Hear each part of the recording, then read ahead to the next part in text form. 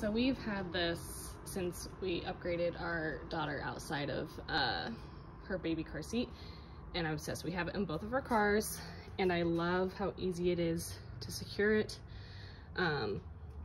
Super simple instructions on the side. You can easily obviously adjust. Eventually it does turn into a booster seat as well, and not just the car seat. It's obviously dirty, it's been used, well loved. Great straps, also has like the adjustments to go back and forth. All of the padding, like most car seats, do come off to be able to be washed easily.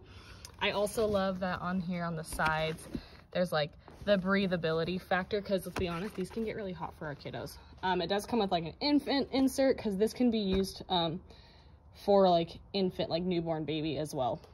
We just got it for when it was toddler, but it's a ClickTight installation, which means, so for how big our kid is right now, we slide it through this back port here, okay? There's also an option to be able to go another direction, but that's another day. So when it's rear facing, it's a different way, but you do it both the same way on here. So it gives you a little more instructions on where it needs to go.